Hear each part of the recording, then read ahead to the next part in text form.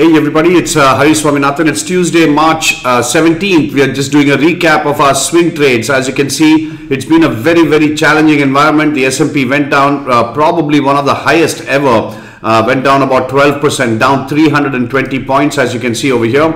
We had a lovely iron condor which expired worthless, and so we made the full max profit, which was 2,700. This position was down about 300 at the beginning of the day, so we made the full max profit on that. We opened the Amazon bear call, which is doing very well, and then the spider bear put, which was also doing well. So in this environment, just in March, we have now crossed over 12,000 in profits, and that's pretty amazing given the kind of volatility that we are seeing. Of course, this volatility continues, but it is the use of various options parameters like the volatility and the volatility crush, using the expiry series judiciously, and as well as picking and choosing the trades properly. We're doing very well in the swing signals program.